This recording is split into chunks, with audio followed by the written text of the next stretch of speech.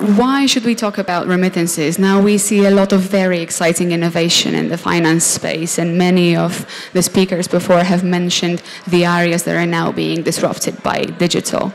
But now, why remittances, aside the fact that I need to sort out my own problem of how am I going to send money to my mom?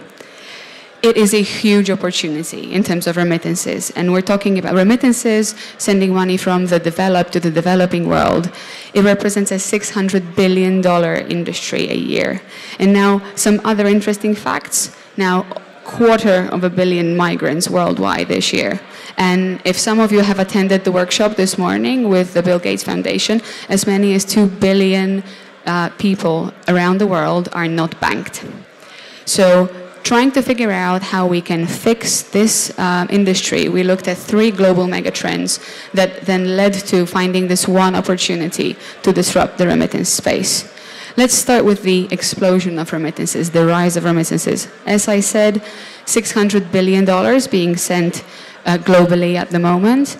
The World Bank estimates that as many as 700 million people globally are sending or receiving remittances. That means that remittances impact 1 in 10 people globally, with the traditional average cost being approximately 10% of money sent. Now, the huge opportunity for us is that still over 90% of all transactions are being sent offline. These are people going to brick and mortar shops, handing over cash, and doing this every month to provide for their families back home. The second trend we looked at was, of course, the online and mobile ubiquity. We now have approximately 2.1 billion smartphones in the world, but by 2020, this number is expected to go up to 6 billion, and the majority of that growth is going to come from emerging markets. Now, that, of course, creates a tremendous opportunity for creating mobile financial instruments to promote inclusion. But it's not only smartphones, it's also feature phones, and the mobile innovation is already happening in certain parts of the world, such as Kenya. I'm sure some of you have heard of M-Pesa. It's a model whereby you can pay with an SMS, go to a shop and pay with an SMS. The introduction of this technology has led to a situation where the disposable income of an average Kenyan has risen from 5% to 15%. And now 60% of Kenya's GDP is held in mobile money. This is the power of mobile innovation. And the third megatrend that we looked at was the rise of social media. Now, I guess if I was to ask you if any one of you has been on WhatsApp or Messenger today, probably all of you would raise your hands. And this means that there's only one sensible thing. If migrants, and migrants especially, communicate over social media and messenger apps every day, because this is the way in which they can communicate with family back home, why would we not put the flow of funds where the flow of information already is? And that all led us to Azimo, which is the reimagination of money transfer in this very digital and mobile age. One of the reasons why we wanted to do this was, again, I'm going to refer to Bill and Melinda Gates Foundation. In 2011, Bill Gates said that if the average transaction cost of remittances was cut from 10% to 5%, that would unlock $15 billion in poor countries. And to give you an example of what this means, this could feed the whole population of Ethiopia for 6 months, or buy a mosquito net for every inhabitant of Africa and Asia to prevent them from malaria. 5% target, Azimo only charges 2%. Now, how can we do that? Traditionally, when you think about the brick and mortar players, such as Western Union, there is a whole value chain. The agents, master agents, everybody needs a piece of that pie.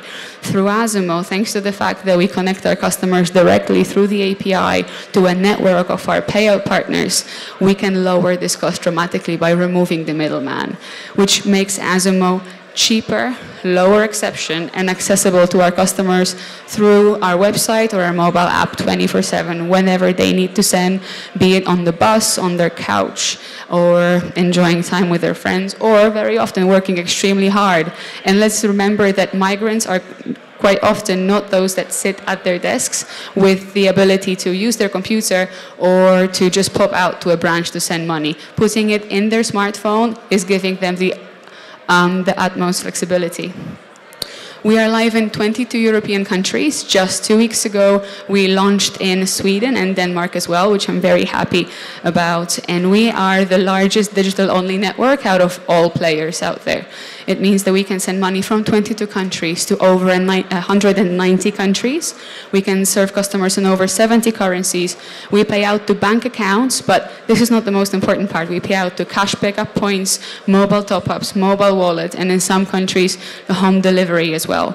And this allows us to reach 5 billion people globally. Now, why is this important? Because, as I said before, 2 billion adults don't have bank accounts, and we need to make sure that we provide these people a way of delivering money to their families, a way that fits them and fits their family back home. We are now basically becoming popular, which I'm extremely proud of. Around the world, when you look at this map, you would basically be able to map it out against the migration census that is coming into Europe. And we're growing in all these markets. We are 4 years old. We have 2 offices, one in London and one in Krakow, Poland, where I'm from, trying to give back to my country too.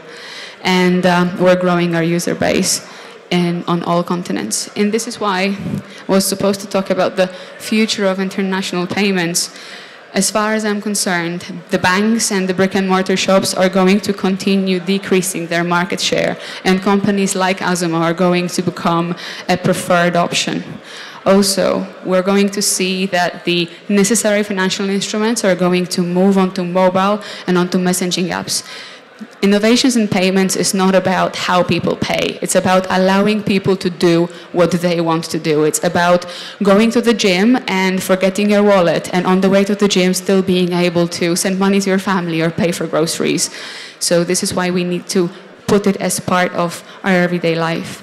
Also, customers in emerging markets are going to become part of the global economy, and that gives us the room for the next 1 billion company. I'm very confident that it's going to be us. Thank you very much for having me today.